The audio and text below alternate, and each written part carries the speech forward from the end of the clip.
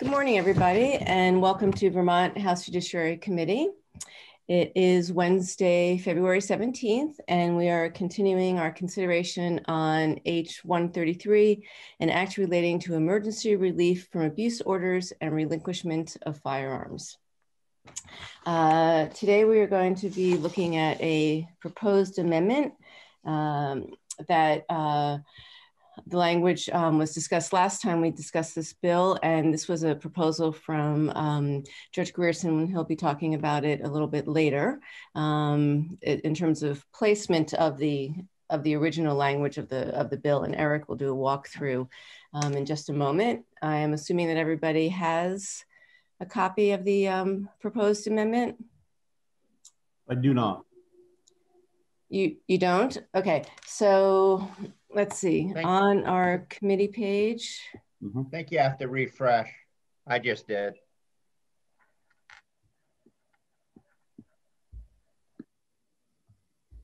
Maxine, is it draft 1.1? Is that the one? Yes.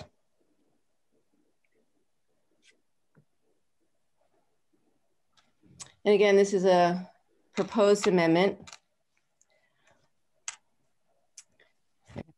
I have it. Here's Barbara. So, anyway. Okay. Tom and Bob, do you have it? Yes. I have it, yep. Okay, great. All right, great. Good morning, Felicia. Good morning, everybody. Okay, so Eric, turn to you. Good morning. Thank you. And if you could do a walkthrough, that'd be great. Thank you. Sure. Happy to. Good morning, everybody. Eric Fitzpatrick with the Office of Legislative Counsel. Here to walk the committee through a strike-all amendment to H.133. As Representative Grad mentioned, it's an act relating to emergency relief from abuse orders and relinquishment of firearms. This was discussed by the committee at the last time we got together on this bill, and there's a proposal from Judge Grierson that I modified a little bit into the amendment that we'll look at today. Just a quick moment of background. Remember, we're dealing with emergency relief from abuse orders, emergency RFAs. These are orders that the court can issue when it finds that the defendant has abused the plaintiff in the past and that there's an immediate danger of further abuse. So those two findings are required: past abuse, immediate danger of future abuse. The plaintiff has to submit an affidavit in connection with the petition, the complaint filed with the court. And if the court does issue this RFA, the emergency relief from abuse order, they can put restrictions on the defendant's behavior, some restrictions on what the defendant can do. As introduced, you remember H.133 as introduced, it added to that sort of list of restrictions that the court can put on the defendant's behavior, a requirement that they would have to relinquish firearms that they possessed or that another person possessed on their behalf. So the amendment that you're looking at now has that same concept in it. It's the same idea that the order, this RFA, this emergency RFA, can include a provision requiring relinquishment of firearms from the defendant. It's just that there's been some changes to it, and I can go through those when we do the walkthrough. But that's the big picture. So the relinquishment piece is still there. Language is very similar, in fact, but I'll note the changes when I do the walkthrough just now. So what I'm going to do with that in mind is share the screen. But if anyone has any questions as I can you make me a co-host, please, Evan? Thank you.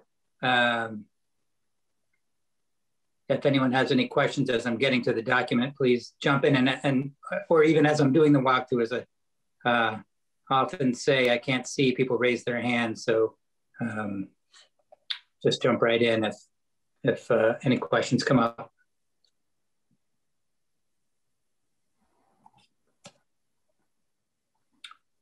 So here's the committee strike-through amendment. You see it's dated yesterday. If you have the right version, as Representative Burdick was saying, it's 1.1, dated yesterday at 1:18 p.m. The amendment, we're still in the same statute, which is the emergency relief, the emergency RFA statute. That's existing law that you're looking at right now at subsection A. And you'll see that what I mentioned in my introduction just now, you'll see right there that these RFA orders can be issued. This is lines 10 and 11 ex parte. That means they're issued without notice to the defendant, and the defendant is typically not present. It's just the plaintiff coming in on their own. And you see in line 11, the findings that the court has to make that the defendant abused the plaintiff or the plaintiff's children or both. So there has to be that finding of past abuse that I mentioned. Continuing on, line 12, plaintiff has to submit an affidavit in support of the order. So there has to be this finding of past abuse, an affidavit. There's some other language about particular procedures for minors, but we can pass over that for now. And then we get into line 15, you say relief under this section is limited as follows. So these are the particular types of relief that can be provided. And you'll see now we start, subdivision 1 begins with some introductory language there. Upon a finding that there's an immediate danger of further abuse. So that's the other point I mentioned. Not only does there have to be past abuse, there has to be a finding of an immediate danger of further abuse. And if that's the case, the court makes that finding, then you have a list here of components that can be included in this order that would, as I say, restrain the defendant's behavior. You see, this is all existing law still. Subdivision A, to refrain from abusing the plaintiff or their children or cruelly treating any animals. Subdivision B, refrain from interfering with the plaintiff's personal liberty or the liberty of the children, that's movement, that sort of thing. Or coming within a fixed distance. The subdivision C, the order can provide that the defendant has to stay away from the away from the plaintiff from a certain distance away. And no contact orders as well can be included. That's in subdivision D. The defendant can't contact the plaintiff or the plaintiff's children as well in any way. Eric, yeah, I just had a question on everything here is existing law, right, for the most part? So far, yes. Yeah, so I don't know if it's been discussed in the past. It's really got nothing to do with what we're doing right now. But so there's a distance thing put in sometimes where the fixed distance. So what happens if they just happen, the two people just happen to show up, say, at the local farmer's market, and it's a totally by accident. Nobody's, stalking anybody, planning anything. My understanding of those situations is that, they're discretionary on the part of the state's attorney. That doesn't require that a charge be brought for violating an order for various accidental or inadvertent of the no contact or distance requirements. Sorry, I meant distance, not no contact. And that if it's a situation like that there's discretion on the part of the parties themselves and the state's attorney to not bring the charge. So if the person who's been charged or not charged, but I guess accused of abuse at this point, that they wouldn't have to leave necessarily. I think I think the practitioners in this area would have a better sense of how that happens on the ground than I would. Right. But I think that there is probably, if people bump into each other inadvertently, for what I've heard anecdotally, there is a requirement that somehow the both of them work out putting that distance into place somehow. Okay. All right, great. Thank you. Sure.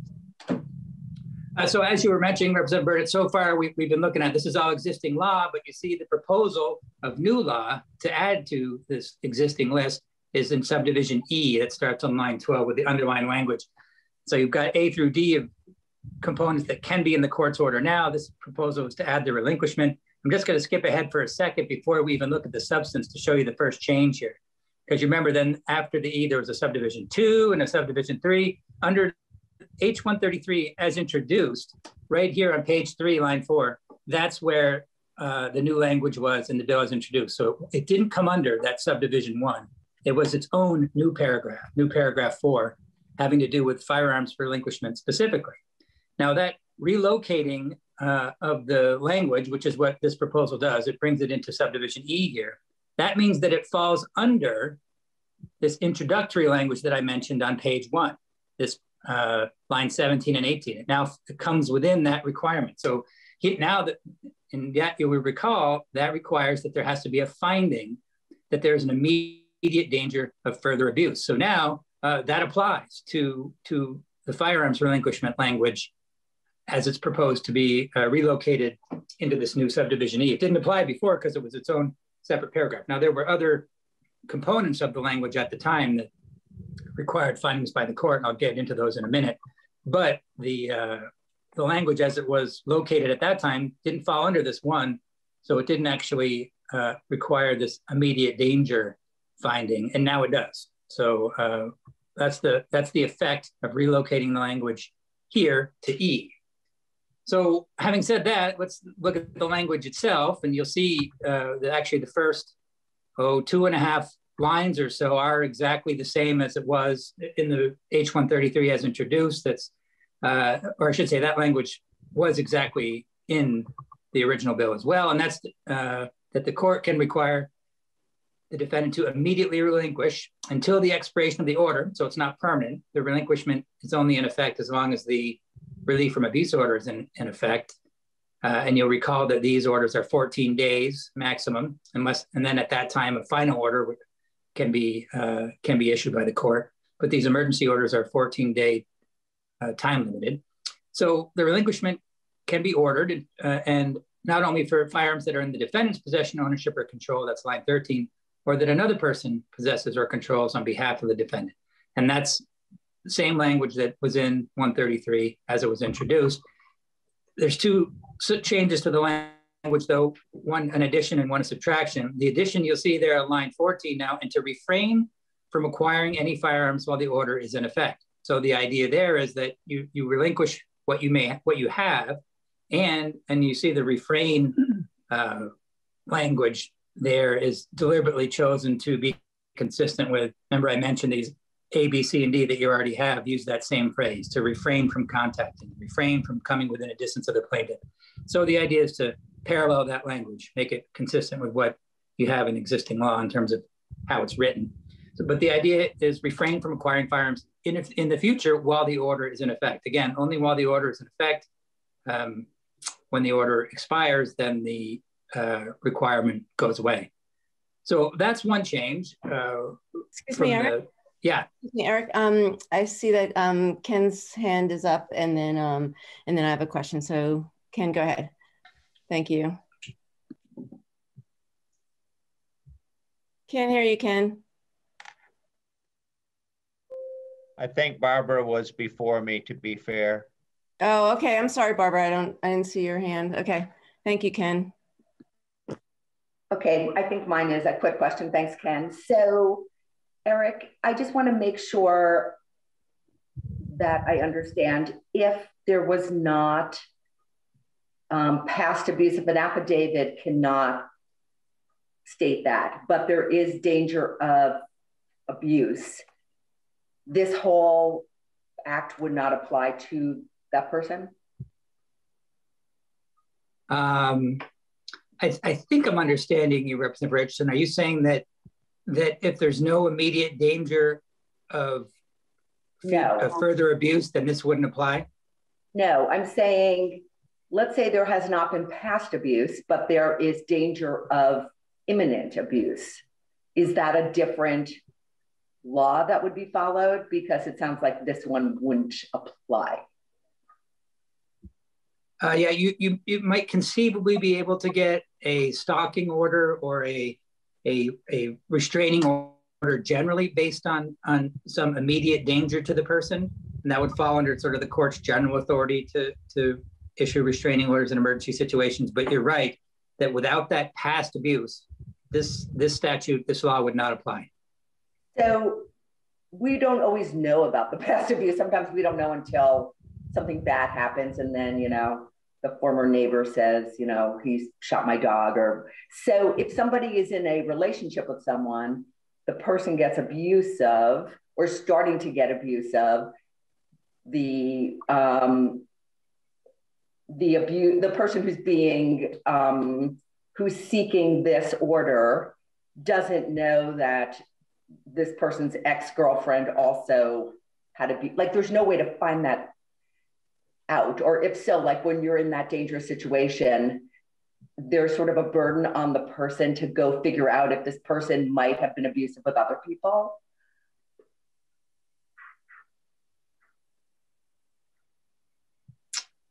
Yeah, I'm not sure I follow the question, sorry. So it may be the first time in this relationship that somebody is in danger of abuse. but they don't know necessarily that the person that they are fearing may have had a history of it, but we don't necessarily always know that. And it might be hearsay, and it would be hard to file an affidavit saying, you know, I know this person beat up their last 3 wives. Yeah, and that, even if that were the case, that the statute still wouldn't apply, because if you see on lines 11 and 12 of existing law, there has to be, the allegation has to be the defendant has abused the plaintiff or the plaintiff's children. A past abuse of another person wouldn't qualify you for this RFA either. So is it sort of fair to liken this to every dog gets a free bite? I leave those sorts of characterizations to you folks. I don't. All right, thanks. Okay, before I go to Ken, I just want to mention that Commissioner Sherling is going to be coming in. He's got a very narrow window, so I will I'll break to let him testify. But in the meantime, go ahead, Ken. I'll wait then, because if that's the case, my questions can wait, and I'll have a lot of them, and I'll listen to the witnesses. Thank you. Okay, well, he's not here yet, so so if you want to, we got witnesses and everything, but I'll just wait. It's not, I can wait. Thank you. Okay, all right. Well, this is the time to ask Eric questions about the language. Eric, okay, then I will. Okay, go ahead. Yeah. Okay, so going back to line 12, the new language, that's a really broad scope of things, isn't it? That a person is in a lot of control that probably isn't, that could be really, really drawn out in the courts. You mean, for example, whether a person is actually has control over a firearm that maybe someone else is possessing on their behalf? Exactly. Control that another person possesses. I mean, how would you ever prove that, or controls in behalf of the defendant? I mean, how would you ever prove that? Well, I think you're right that that's an issue that could well be litigated and disputed in court.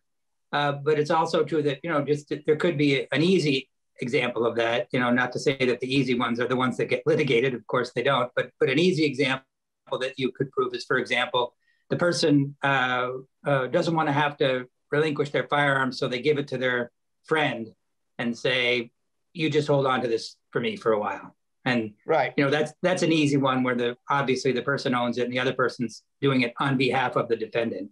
But you're right, there might be other situations where it's less clear, and that could be argued in court.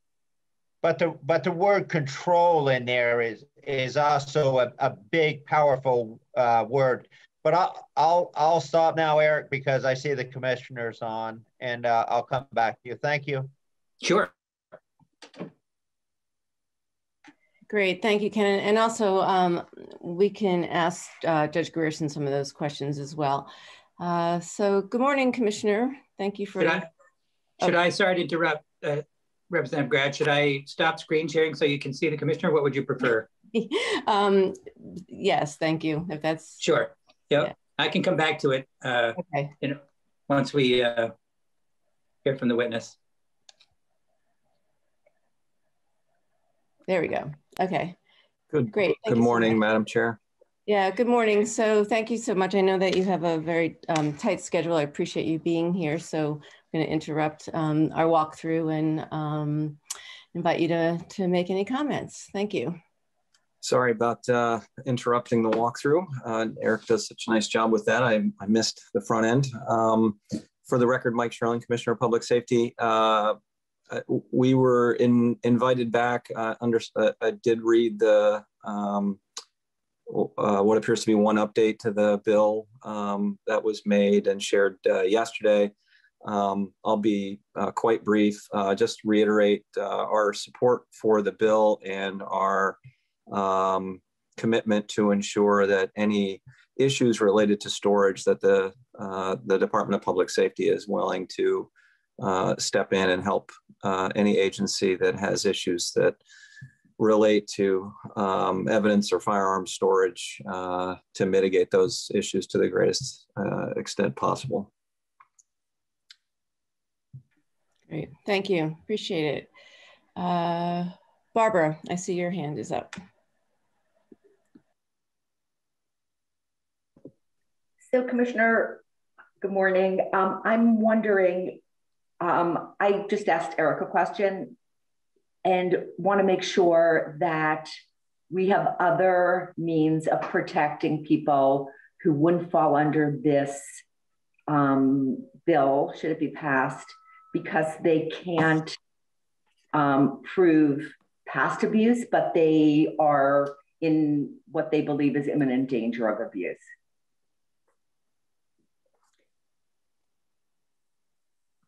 I apologize, I'm coming in midstream, so I don't have the context of that question. I'm not sure I understand the full scope. So in this amendment, somebody has to file an affidavit in order to be eligible, stating past abuse from the person they're seeking relief from abuse from. And they have to show they're in danger of further abuse. So I'm wondering about the first time somebody is having imminently dangerous situations with somebody, do we have a law other than this that would provide these kinds of protections to that person? Or are we just cutting those people out at this point? I may defer that to either a member of the judiciary if they're on, or to Major Jonas for that sort of operational level assessment. It's been a little while since I was on the, it's been a long while since I was on the street having to implement these things on a day-to-day basis. Okay.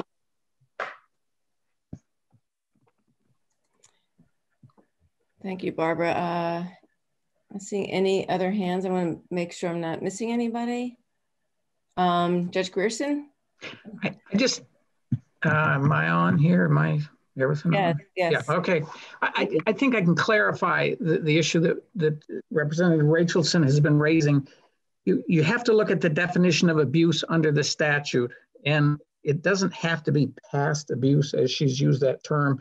You look under definitions at section 1101, abuse, and then they define what abuse can mean, and it can be attempting to cause or causing physical harm. I think that's what Representative Rachelson is talking about. But under section B, it's placing another in fear of imminent serious physical harm. So if that's what the evidence is coming in, there is a basis for the court to grant a temporary restraining order based on that, as opposed to a finding that I think what Representative Rachelson is talking about is evidence of physical harm in the past. It doesn't have to be that. I hope that clarifies it. Thank you. Great. Yeah, thank you very much. Thank you. Any other questions for the commissioner? No. Okay, thank you very much. Appreciate you taking time out to be here. Thank you. Thank you for the flexibility and timing. Great, absolutely. Okay, Eric, thanks. Thanks so much, Eric. Sure, so I'm gonna bring the amendment back up. Right, and I did have a question, Eric. Sure.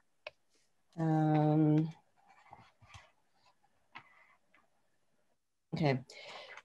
So the language talks about refrain from acquiring. What does that mean? Does that mean purchase? Does that mean borrow? Yes, I think acquiring is broad. It can refer to any way that the defendant would obtain possession of the firearm. Okay. And do we have that, is that language elsewhere or? No, I think it's just here. So I think it would be one of those, in terms of interpreting the term, which I think is kind of what you're asking about. I think it would be a plain language approach. Acquiring is a broad word, so it would include any method that the defendant acquired it, whether it be purchase, by borrowing it from somebody else, by somebody else giving it to them. I think it's understood to be broad enough to include those fact patterns.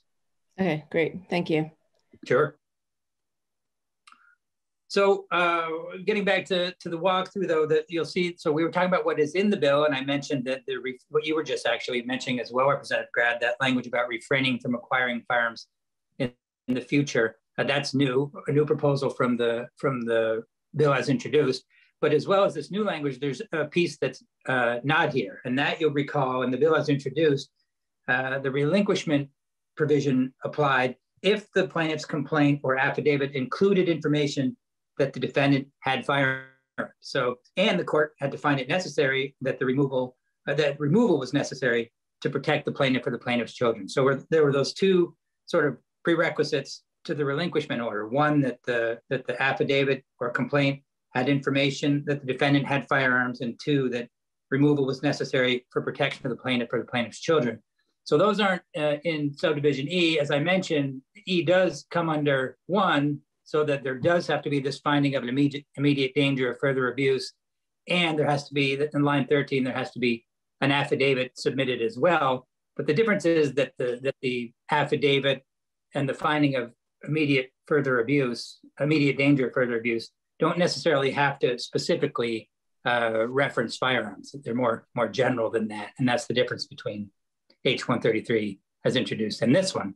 And you may recall that piece was proposed, the proposal was to remove that piece out of the court's concern, and I'm sure Judge Grierson will talk about this in more detail, but it was done out of the court's concern that including it in there would limit the court's existing authority. And it's important actually to understand this point, because that sort of underlies the entire proposal here. And that's that it is already court practice to include this firearms relinquishment requirement. This is done quite commonly, and if my understanding from the judge is correct, the judges are in agreement that they have the authority to do this, and it's already practiced, is the point. This is essentially, this bill is codifying, is putting in statute what is already court practice.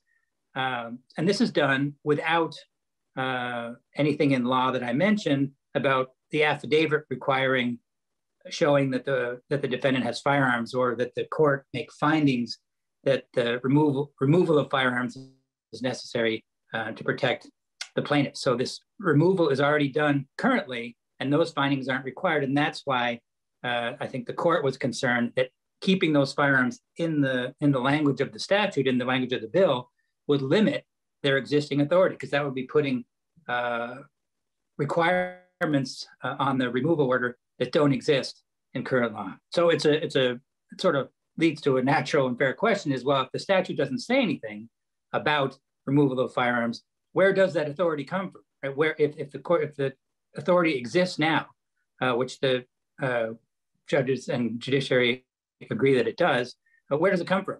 And the answer is it comes from the inherent powers of the judicial branch of government as an independent and co-equal branch of government. Their inherent authority and power. And this is a concept that is universally recognized, that the judiciary has some inherent authority, just as the executive branch does and the legislative branch does.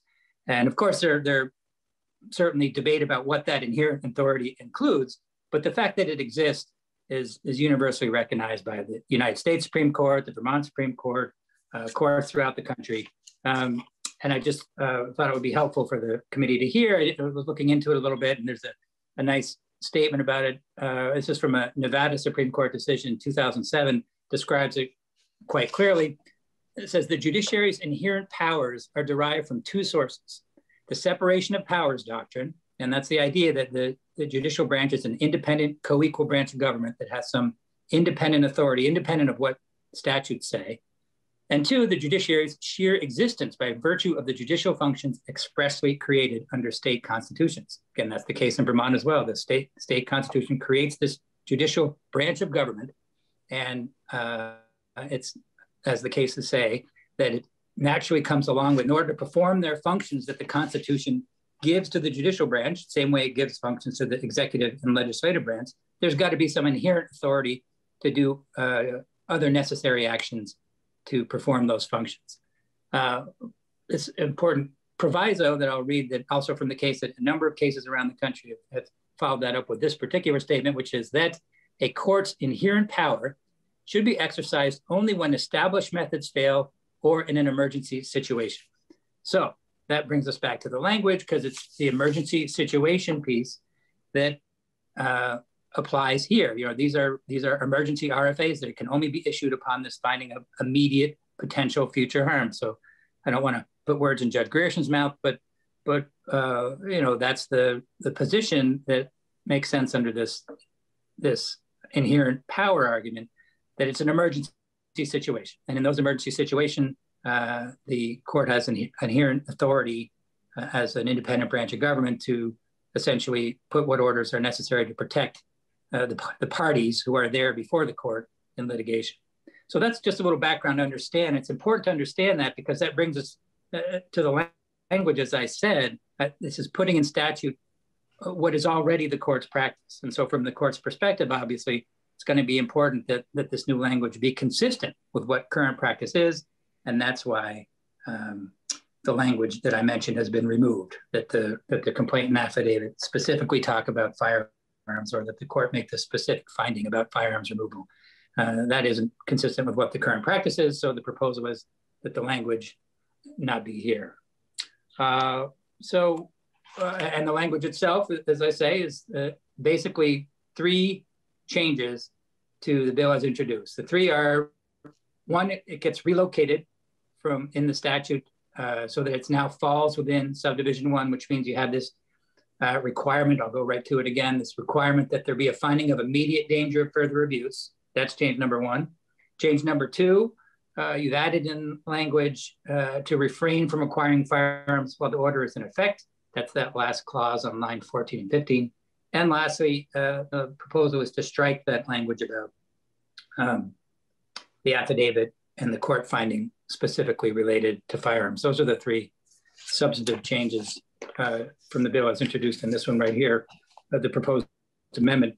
One very last point that I'll add, and that's just because there's been a discussion in the committee as well about constitutional due process requirements.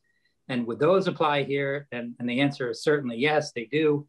I'm sure you recall the due process clause of the United States Constitution and the comparable provision in the Vermont Constitution basically say a person cannot be deprived of life, liberty, or property without due process of law.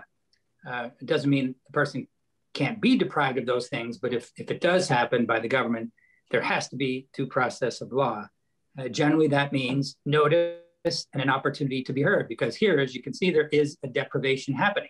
There's a deprivation of a person's firearms does occur as a result of this language. Now, that could be the person relinquishes it, turns it over to a firearms dealer, turns it over to a friend, could be law enforcement takes possession of it.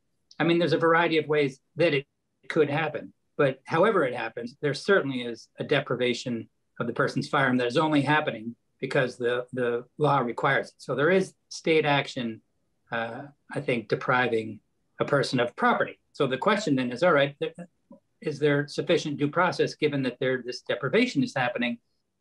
And I think the answer to that is yes. The key point here is that, generally speaking, when you talk about notice and an opportunity to be heard, the hearing has to be held pre-deprivation. That means, before the property is deprived, that's when the person needs to have an opportunity to have a hearing and argue about, well, here's why this shouldn't happen.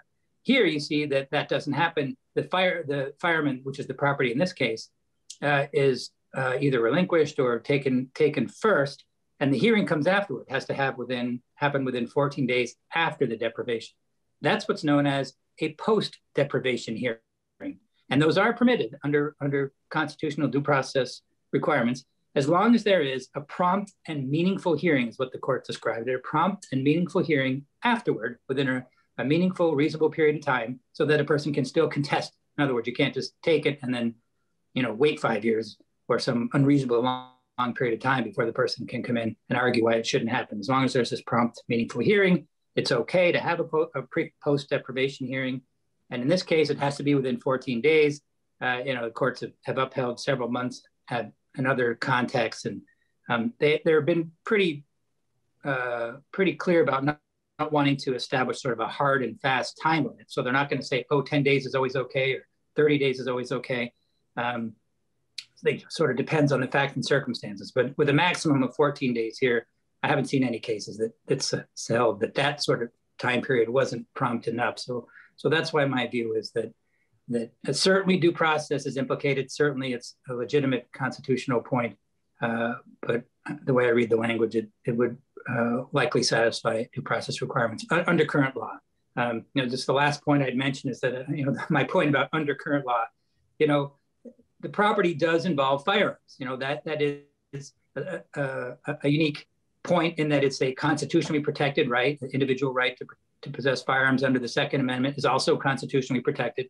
So, this is a sort of currently evolving field of law. I haven't seen any cases that say, well, the standard would be different with respect to firearms, but that doesn't mean that in the future that a court might reach that conclusion.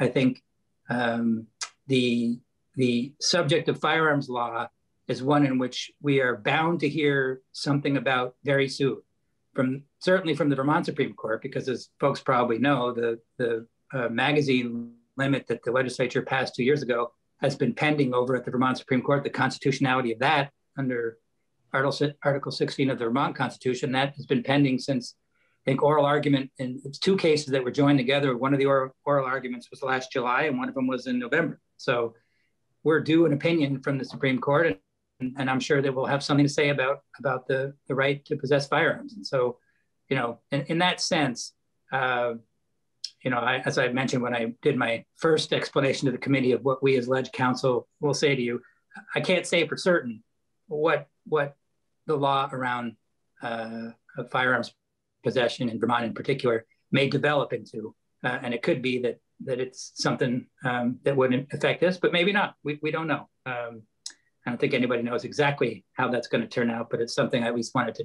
note for the committee that we'll probably hear more about that subject in the near future.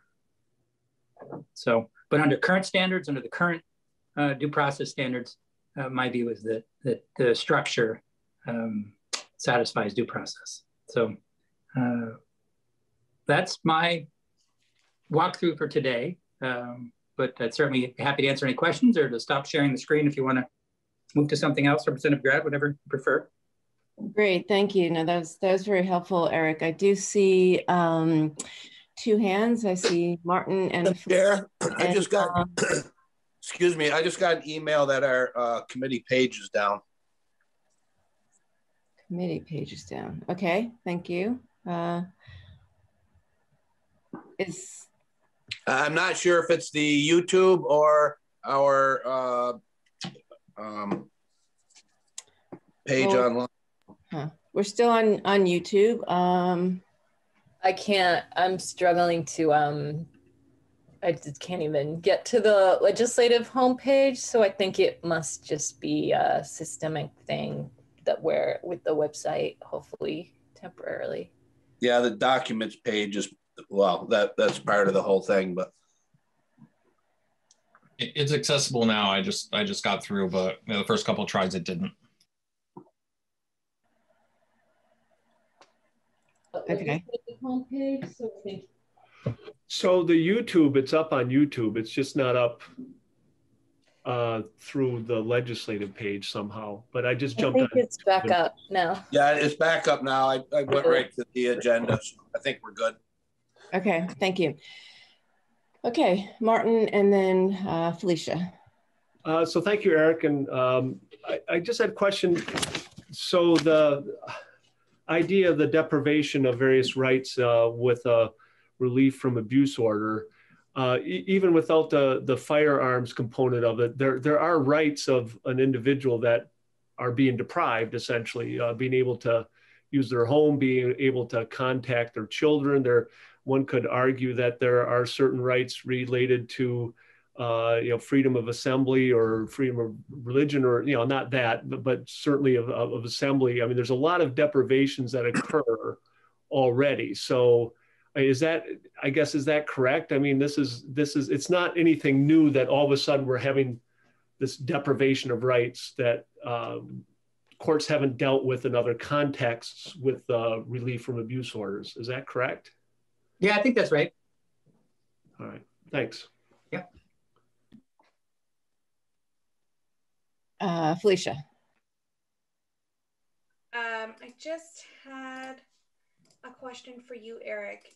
While you were citing cases, it seems that there's a good foundation for requiring the defendant to be temporarily or permanently suspended from their rights, including their Second Amendment rights. But I still did not hear any of that case law, how that extends to other persons. So looking at the language, specifically lines 13 and 14 on page 2, it seems that by saying in the defendant's possession, ownership, or control would be sufficient, and we don't need to include another person who's not a defendant and not named and not a part of this RFA. So can you give me any examples of areas of law that are currently in practice where an RFA would extend to a person outside of the defendant themselves? Deprive a person outside of the defendant, outside of the RFA, of their rights. In other words, am I right in understanding that it's the person who might be holding a firearm on behalf of the defendant, but is not the defendant, him or herself? It's somebody else who might have it. So my point is, in the language, we say the defendant's possession, ownership, or control. Right. And to reiterate controls on behalf of the defendant, a line later seems redundant and a little clumsy, because it's looping in somebody completely unrelated. If we're going to intend that it's already inside control, why put that line in there and open it up to kind of that fishing expedition of who might have something that they could borrow? Because at the end of the day, it's what does the defendant have access to or control?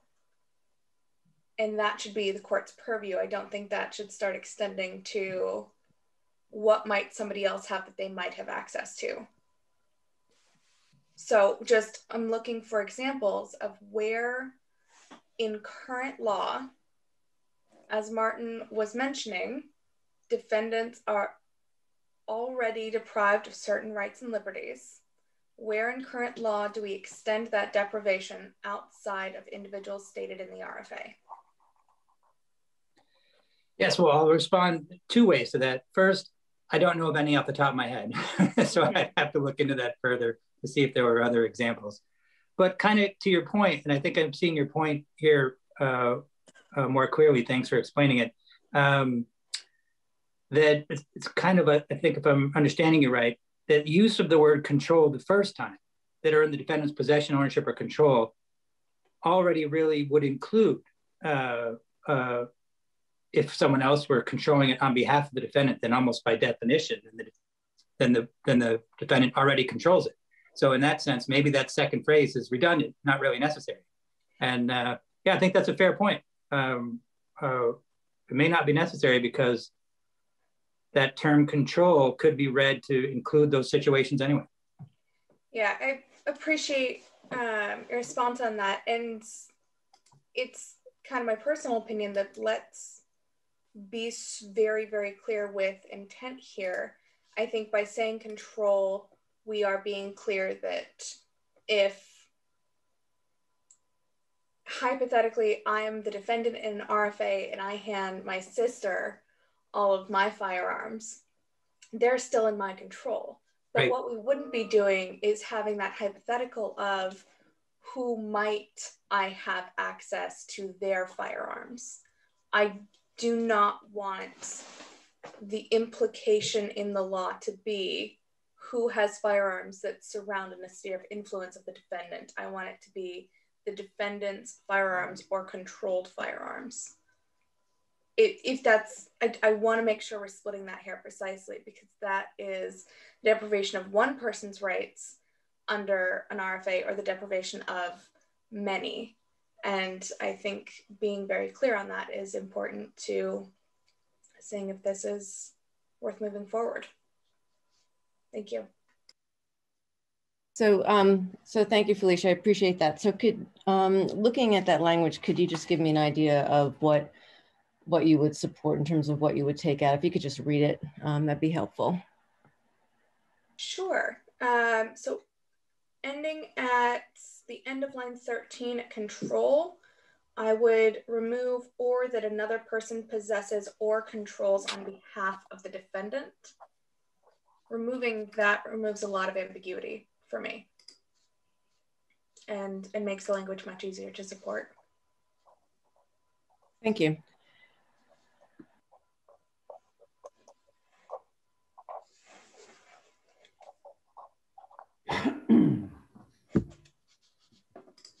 Okay, great.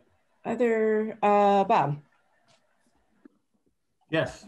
Good morning, Eric. Good morning. So as I understand it, H.133 is an act relating to an emergency relief from abuse order, ex parte, correct? Yes, that's right. So the act in itself, along with the amendments, are still based off this order where the decision is based upon the preponderance of an evidence and not clear and convincing? Yes, that's right. Okay, so having said that, Judge Grierson, and he may be the one to answer this one, Eric, is the courts already have this authority. And my question is, I guess, what seems to be commonplace now within our judicial system as far as judges ordering the relinquishment of firearms? Does it seem to be more or less within their immediate control within their household, or have they taken that step to go outside and also look at these this amendment, such as what we're looking at today? I think you're right. That's probably a good question for the judge. I'm not really sure in practice how that's unfolded, based on the particular facts of where the firearms might be in each individual RFA situation. But he might have a better answer for that. Thank you. You bet.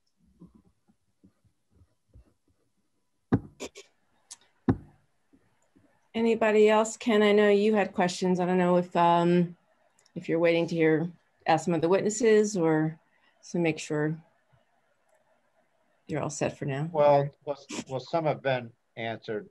Felicia put it much more eloquently than I would. But I guess I'm going to ask this. Maybe I can't. Maybe I shouldn't. But Eric, when a situation gets to this point, usually it's a pretty hostile environment between usually a breakout situation. Usually one party is probably more upset than the other or whatever, and you get a lot of vendetta, you get a lot of all kinds of stuff. If you have a party, if you have a so-called, I'm going to say an innocent, if you have a person that's involved that really isn't a threat with firearms, and somebody wanted to portray them as a threat with their firearms, they could have those firearms taken away from a person or under somebody else's power for no reason at all, that person didn't deserve that.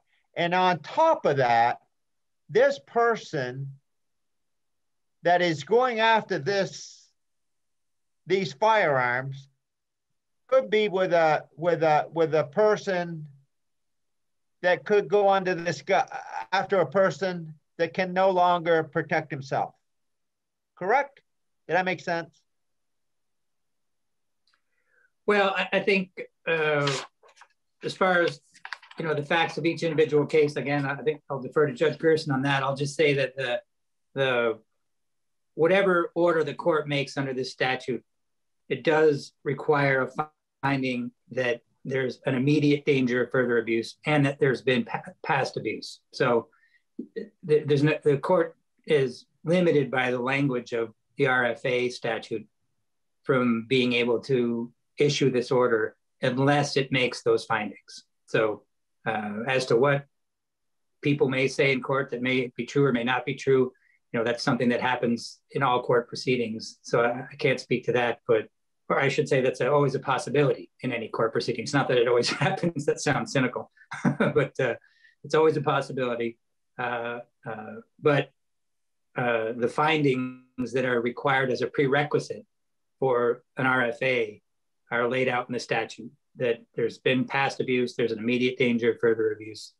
And so I think the courts are used to applying those standards. So let me try it another way. A person is supposed to be innocent until proven guilty. If all this was to happen and a person was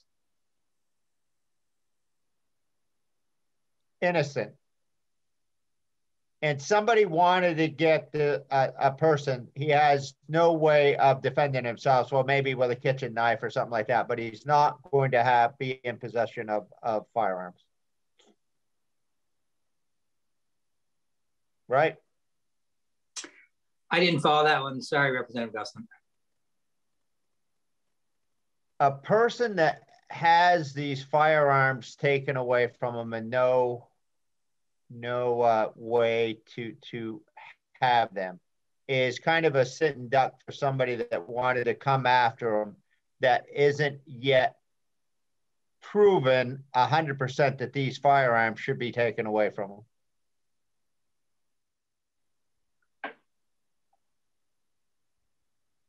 Well, I kind of like I mentioned earlier, I think I don't really get into those characterizations of what the statute means, but I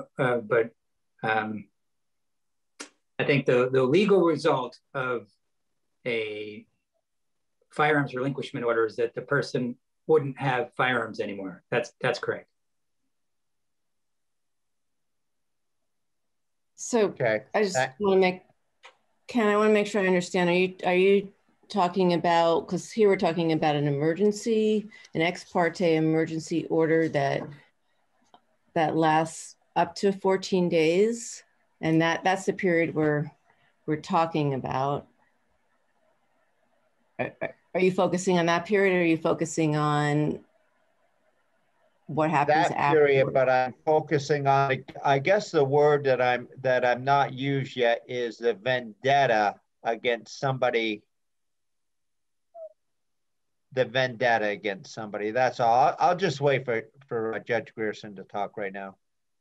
Yeah, I think it'd be helpful to find out from Judge Grierson in terms of the again, looking at the affidavit, the findings, and then that actual hearing that takes place no more than 14 days when the defendant does have an opportunity to appear and to put on evidence. And again, these are civil proceedings, that should be noted as well. Okay, anything else for Eric? No. Okay, well, thank you, Eric, as always. It's very helpful. So why don't we take a 15-minute break? Oh, sorry, somebody. Why don't we take a 15-minute break, and then we'll come back and